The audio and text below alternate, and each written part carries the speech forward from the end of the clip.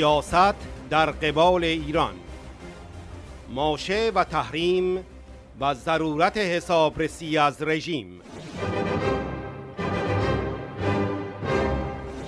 اجلاس فوق‌العاده در 10,000 نقطه در دو سوی آتلانتیک. سخنان پاندولی مایکو،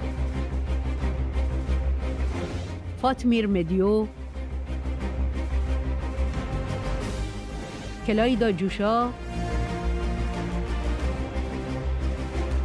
دیوید جونز، باب بلکمن، تریشریگان و پهلوان فیلاوی.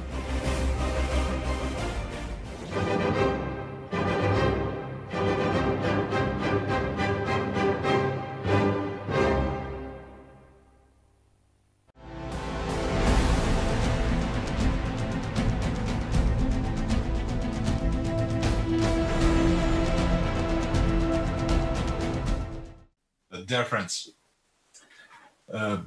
I will try to do some short remarks because I don't want to repeat my colleagues, but I think that it's very important this kind of discussioning about the Iran's status in the international relation.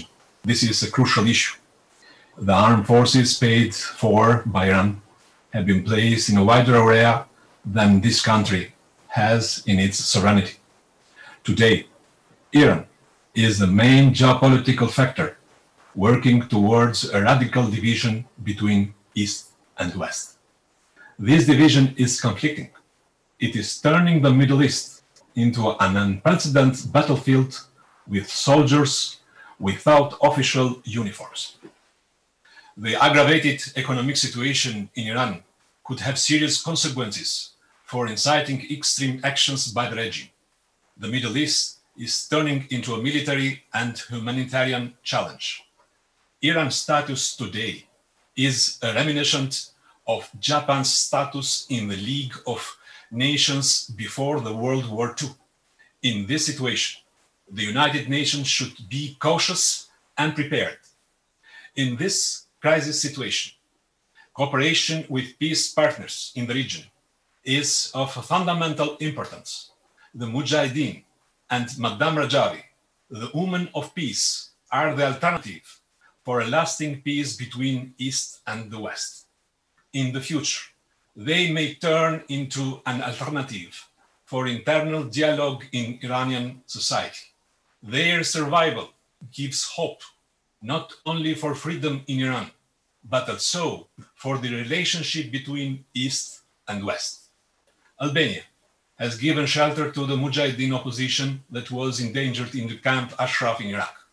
We have helped Mujahideens, but also ourselves from the negative influence of Tehran.